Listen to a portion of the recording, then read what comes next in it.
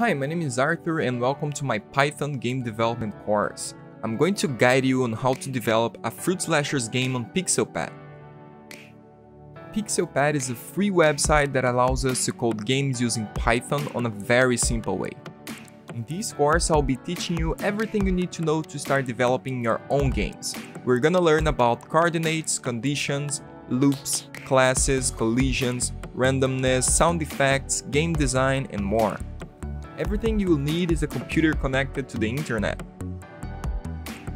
At the end of this course, we will have coded our fully working fruit slashers game, containing 5 fruits, a bomb, main menu and game over screens, sound, stage timer, screen shake, score, and animations.